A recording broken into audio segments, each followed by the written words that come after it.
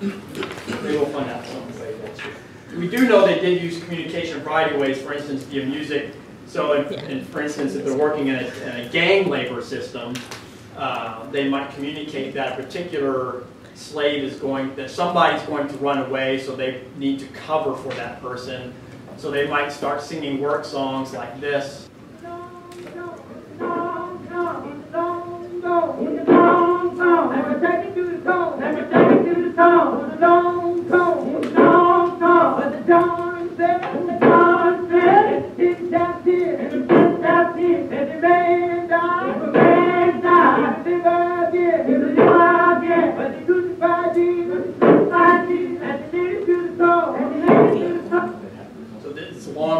Long John Gone. This is a recording made in the 30s, so I keep waiting for some hip hop artist to make a remix of this. But Long John Gone, like a turkey through the corn. So these are work songs they all know, and that beat, by the way, so working in gang labor had a purpose. You know, where if they're hoeing or digging track or cutting logs, that's they make the stroke, and so they pace themselves in the day. So they'd all know this song. But it would also be a particular way of communicating so that the masters or the slave drivers really would not know what they are telling each other. And a host of other different oral networks throughout black communities connecting the North and South that would help people on their way till they get to the North. And then using topography, like the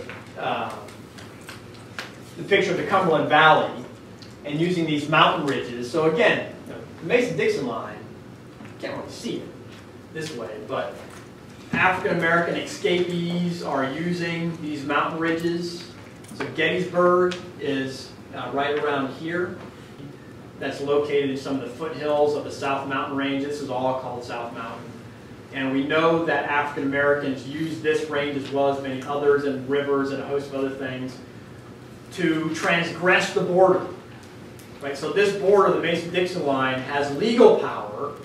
It doesn't have any physical power, but it comes to symbolize something very important, that when you're on this side of the border, so this is the Maryland crest, this is the Mason-Dixon line stone marker. When you're on this side, you're a slave. When you step onto this side, you're free, at least in African Americans' minds, and increasingly in the minds of white Northerners. Some, not all, you should be free, but certainly not white Southerners. They don't see that this, just because you step across this line, means that your legal status has changed. But increasingly, white Northerners, thinking back to my Arlington Cemetery picture, think, well, that slavery's okay in that space. But man, once they come into this space, it's at least questionable about what should happen in the minds of some. And this becomes a source of increasing contention through the antebellum period. So how many slaves actually escaped? Hope Franklin, Lawrence Schweiger wrote a book called Runaway Slaves. They did copious amounts of research and come up with these numbers. And these are some of their estimates.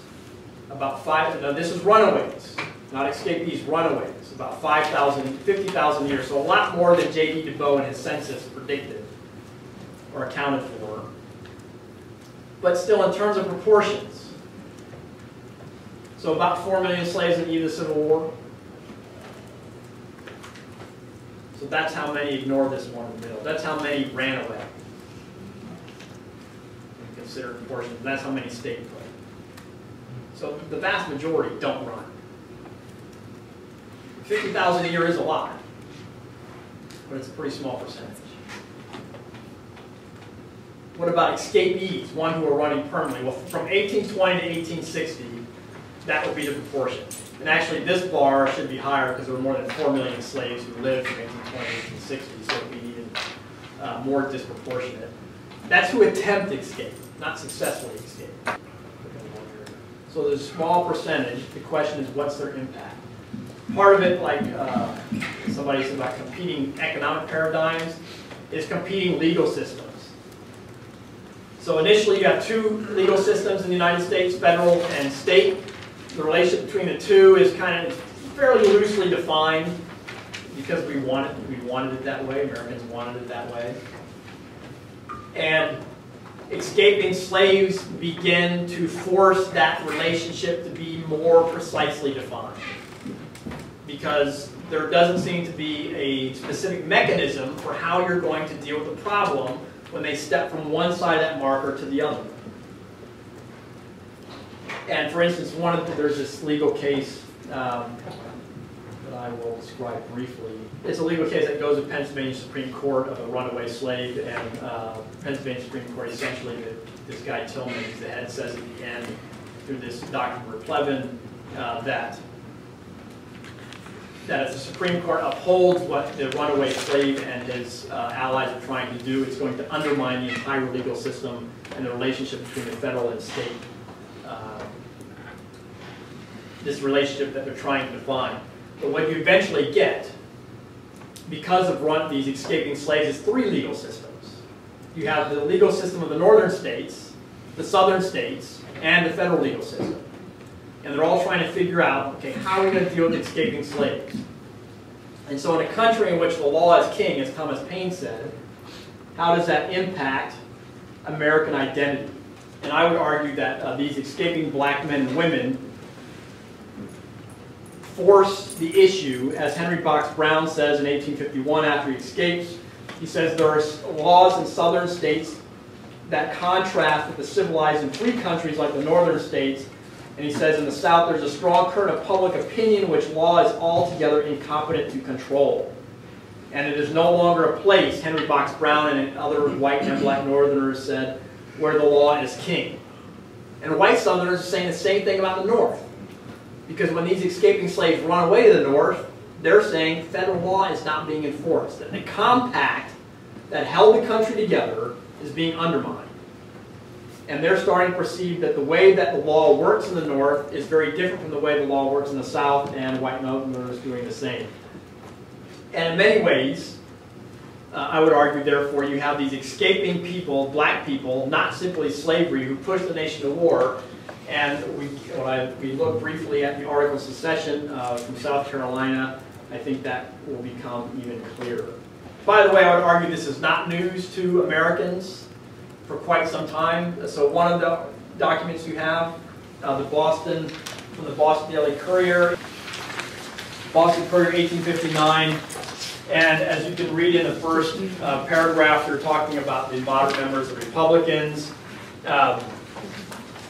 And if you look at the second paragraph, it says, when the Republicans say they do not interfere with slavery in the states, it may be well to ask them who supports the Underground Railroad. So this writer is connecting, and the Boston Courier publishing this, they're connecting these escaping slaves, and maybe a little bit of conspiracy here. They think the Republican Party is in an organized fashion making all this happen, which wasn't really true. Although many of the white allies to escaping slaves probably were sympathized or were Republican. But they begin to, some white Northerners, as well as white Southerners, are seeing this as a significant problem. And in 1863, this other one that you have, Enlistment of Negroes in the Army from Boston, July 13, 1863, this was published in a few different newspapers. This particular copy is from the Portland, Maine Daily Advertiser. This starting from the top, this is the word diversity of opinion, and then it goes on. It says, some say, in that second sentence, it was caused by the improper interference of abolitionists, their incendiary publications and speeches, their contrast preserving efforts to deprive the slaveholder of his property by enticing his Negroes to run away, their organized Underground Railroad to facilitate their escape, and so forth. And there are hundreds of newspaper articles in both southern and northern newspapers that talk about the problem of escaping slaves and the failure of northern states and the federal government to deal with it effectively. This guy, William Siebert, says the same thing. 30 plus years after the war, W. Du Bois, who some, hopefully all of you know or are familiar with, makes the same argument in 1909 that it was escaping slaves who were one of the main causes that pushed the nation to war, that divided the nation along the Mason-Dixon line, because white Southerners began to see this border as meaningless. The border was supposed to protect their property, and it wasn't doing it. And the reason it wasn't doing it is because the federal government and northern states were not following the law and following the Constitution. This is a historian in 1945 who made the same argument, and then historians kind of forgot about it. So in many ways, this project I'm working on, I say, I'm not actually saying anything new. I'm just reminding us of what people knew 50 years ago, 100 years ago, 150 years ago. So the impact of the South. This is one of you were mentioning about the example of the car, right? If somebody's going to take all your cars, what it would cost. Well, slaves cost a lot of money, white Southerners. So when they run away, they're losing their investment, they're losing their future labor, the cost of retrieving them, all this put together, it has a significant potential impact, especially for your slave owners who only own 3 or 4 or 5 slaves, which is most of them. Right? The Gone with the Wind image of people owning hundreds of slaves is a pretty small number of slaveholders. And one of them run away, they pursued it as probably more aggressive than anybody else because they've got money and time. Which is interesting because it affected them the least. But it's about this idea of what the country is supposed to be. So the Southerners argued that the North is skirting the Constitution. This is the fugitive slave law. This is from the Constitution. This is what's in the Constitution. And then the fugitive slave law of 1793 is supposed to give it some teeth. It doesn't really do that. And so thus Southerners pushed for the Fugitive Slave Act of 1850. This ad I like. This is from 1837. So this woman, Betsy Merrick, with her 3 children, run away. It says Betsy is dark complexion, her children are mulattoes. So what does that suggest about why she might be running away? Possibly she has been raped by her owner. Not necessarily, but we know that happened a lot, so there's a pretty good chance. Think about how difficult that would be. Most escapees are men, single men. But there is a significant number that are women. But running away with children, one of them is an infant. So think about what drives a person to do that, to take that kind of risk.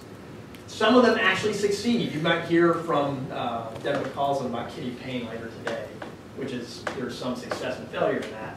But part of what I find fascinating about this, so this guy, Langdon, is not only wants her, but an extra sum of $30 for conviction of any white person or persons harboring them.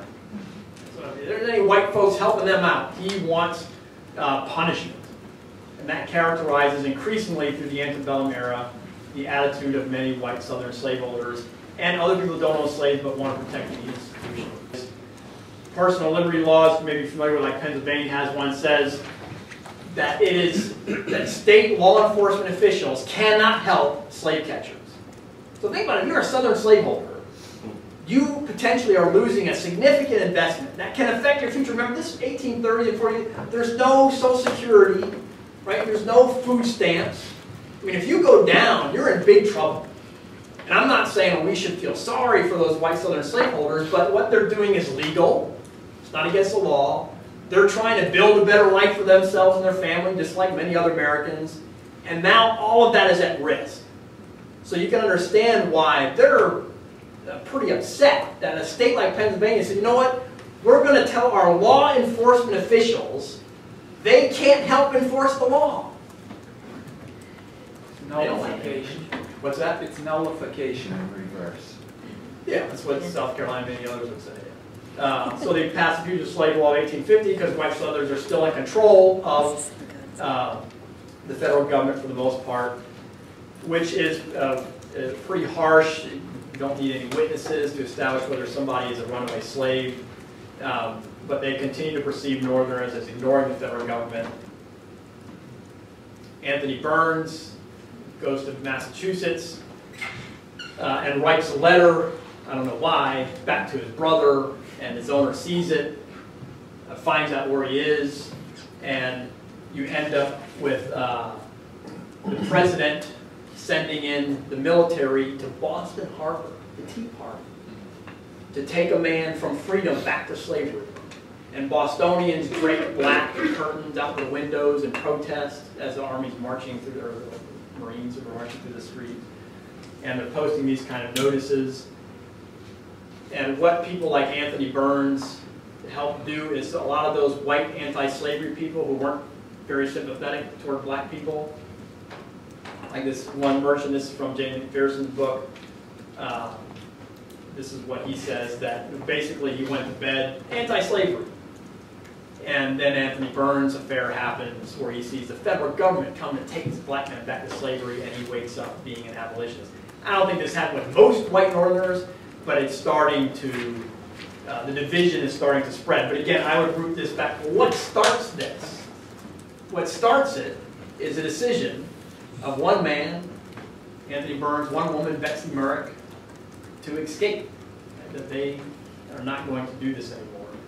And then as you get close to the Civil War, the election of Lincoln, which we know is sort of the last straw for white Southerners, and black Northerners actually are not that excited about Lincoln, many of them. Frederick Douglass, one of those, who are, they basically, like this quote says, they don't see much hope from either political party. And that triggers South Carolina, and so we'll look quickly at this. So their Declaration of Secession. Can you read that all right in the back, or you make it bigger? What does it mean in the back? And again, Georgia, Mississippi, Texas, South Carolina are the best examples of this, but South Carolina, which as we know led secession. White Southerners are not monolithic. Most of them are not that excited about secession in 1860. Most people don't want a war, and they sense it's a good chance it's going to happen. And so white South Carolina, and particularly the slave-holding elite, the slave power, they call them the slave power, which as I always tell my students, is not the power of slaves, but the power of slave owners. But the slave power is Northern Economy. They're the ones who are pushing this and leading it. So South Carolina, they have this long preamble where they state the reasons why the United States exists. That they came together in 1765 and began this war, Declaration of the Colonies, to be free and independent states. Any form of government becomes destructive, then people can abolish it. And there's an ongoing debate among constitutional scholars about whether secession was actually constitutional or not. And they talk about the compact between the states, and part of that compact is that all the states have this compact to enforce constitutional and federal law. And it's constitutional law that you will help retrieve fugitive slaves. So they have this, this long preamble where they recount the history, and they say we hold the government thus established is subject to the two great principles, and the third fundamental principle, the law of compact. In the present case, this has failed. We assert that 14 of the states have deliberately refused to fulfill their constitutional obligation. And so the first thing that South Carolina states after this preamble, the first reason they say why we are seceding and what we're pointing to of failure is that these 14 states are not enforcing the fugitive slave law. They're not enforcing the one in the Constitution, they're not enforcing the one in 1793, and they're not enforcing the 1851. So here you have arguably the most powerful, along with Virginia, southern state, the leader of the secessionist movement, and their well thought out articles of secession. The first thing they point to is these people are running away. And remember, this is a small percentage of slaves. It's not like tens of thousands of slaves are running away every year. It's a very small, or escaping. There's a small percentage of slaves. And there are some who would argue that economically, if the southern states had let all the escapees just escape, slavery economically would have hummed along just fine. Now, of course, it would have had a snowball effect and more would have run away, so who knows. But the numbers who did escape had no economic impact on the South. Could you argue this was like, I'm sorry, could you argue this was like the threat of a bad example? Like, even though there weren't sheer large numbers of runaways, yeah, like it was just the bad example that could set on other people if they were successful and got away. Yeah, I think that's part of it, is that fear of it expanding. But I think a lot of it is about, in white Southerners' minds, these escaping slaves point to what they perceive as a threat to their way of life. And by way of life, I'm not just talking about Southern utilities, but that the economic and political and social foundation that slavery provided. And if the federal government isn't going to protect the fugitive slave law, what else aren't they going